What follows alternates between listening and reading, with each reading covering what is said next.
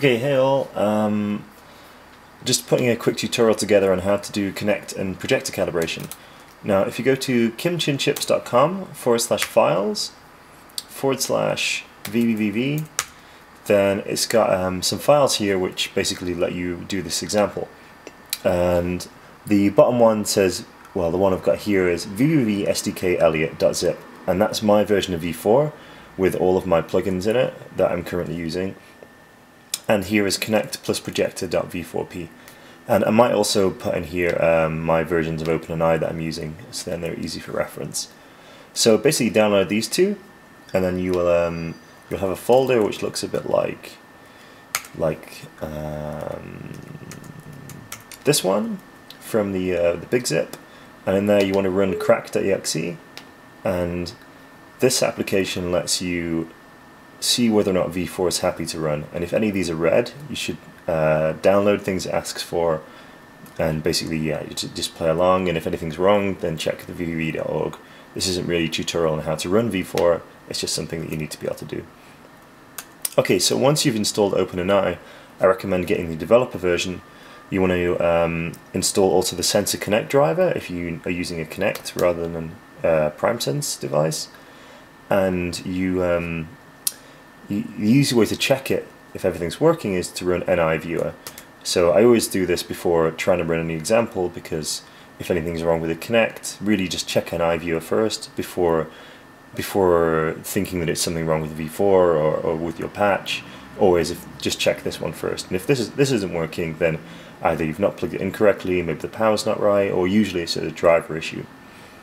Okay, right, so now that's all working, we're going to run our v4p file, and that's in my downloads folder. I just downloaded that now, and it's kinect+projector.v4p. So if you just run that, you'll get these two windows here, and this one is your world window, and this one's what's coming out from your projector. I'm just going to do a few key commands here. So if you hold down P, I'm just going to plug my mouse in.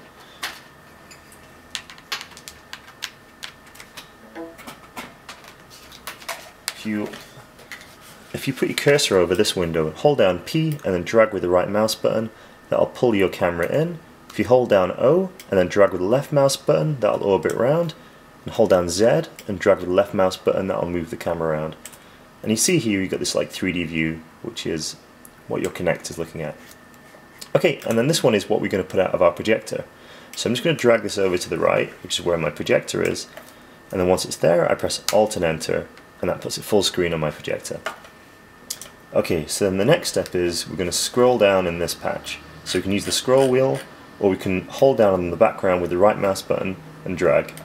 And right down the bottom there's Calibrate, and just turn on Calibrate. Okay. Okay, so I just keep on running out of space on my camera, so I'm just going to keep on doing this in separate little stints. So I'm just going to resize this so it's a bit bigger, easier to see, and I'm going to put an object in front of the Kinect and projector. If I just pan around here, you can see here I've got my projector and my Kinect, and they're roughly in a similar position. And the idea is that the closer these are to each other, then the less likely you are to have shadows, because you're going to have shadows anyway from the projector, and then you'll also get shadows from the Kinect. So if you can make them as close together as possible, then the shadows should be then you'll get the least amount of shadows. Right, so at this point what we need to do is it's going to bring this little patch over here. So continuing, we've got this world view here, and we've got our patch here, and then coming out on the projector off the screen is the chessboard. Now what we need to do here is we just need to be ready to enter data points into the system. So you can scroll around in the patch by put your cursor over an empty part of the patch, hold down the right mouse button and drag. Okay, and then if we drag it around to the top left, we've got these different views of the world, sorry, of the Kinect data. And then here in the middle it's got some stuff for data storage, here it's got some stuff for camera calibration, and then here is like the projector output, and here is where we switched on the calibration mode. Now if we scroll back up here in the data section, there's something here that says insert. Now I'm just going to make this really big so it's really easy to hit whilst I'm in a precarious position later on. In fact, I might make it so big that it's impossible for it to not hit. Okay, right, that's handy. What we want to do is find out for every 3D position which ray from the projector is going to be used to hit that 3D position.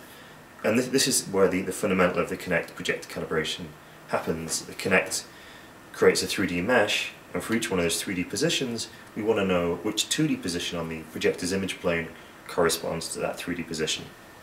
So the way to calibrate the system is to train it on lots of known information. So in this instance, because we've got these corners, we can find one of these corners in the kinect's image, then know where it is in 3D.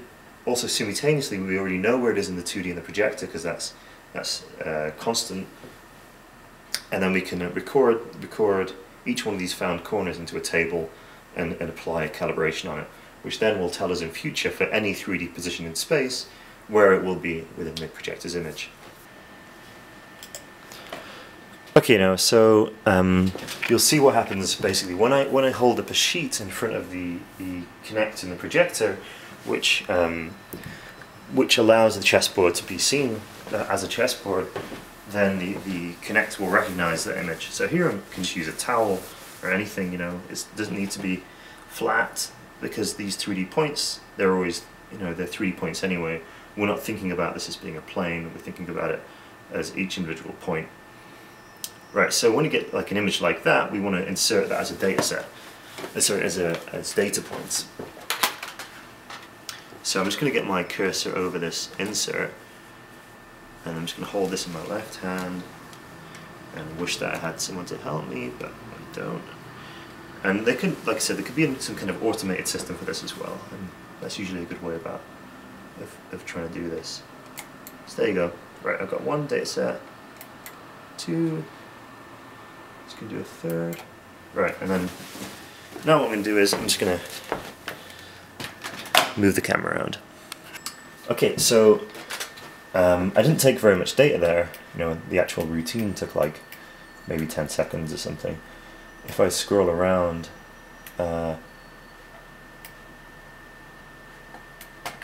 then I can see here it says I've got 144 data points. This is underneath this count here.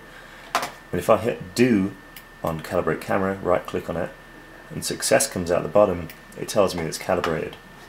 And what I can do now is I can just turn off the calibration mode, and instantly, going over to my scene, I've got kinect data coming out of the projector.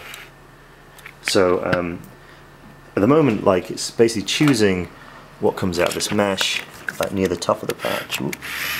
Let me just bring this in. Must be a better way of doing this.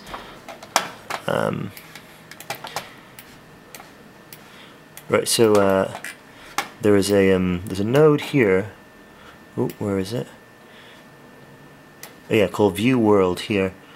And if you connect that RGB to underneath where it says Edge, then you'll be projecting edges. So now it's projecting the edges of objects in the world. And obviously there's some extra edges where the kinect is seeing a shadow. So this is just demonstrating some like basic kinect projector techniques. Okay, so there's obviously a lot more further you can go with this, and I just really want to make a simple example for people to see how the calibration of spaces works. If you do want to get this data out, then right down the bottom of the patch, let's get this in focus again, roughly. Right down the bottom of the patch, well, near there, it says calibrate camera. Coming out of here is two matrices, where it says view per board and perspective, projection, then goes through a node called perspective. And if you make a node called get matrix, and you connect the input from the output of perspective, and then you left click on the output of get matrix, and then you middle click somewhere, it will give you a little box with that matrix, and you can do the same thing for the view matrix. So the two matrices are the view and projection, and you apply those in OpenGL or DirectX, then it will give you the conversion between Kinect 3D points and Projector 2D points. Alright, bye bye.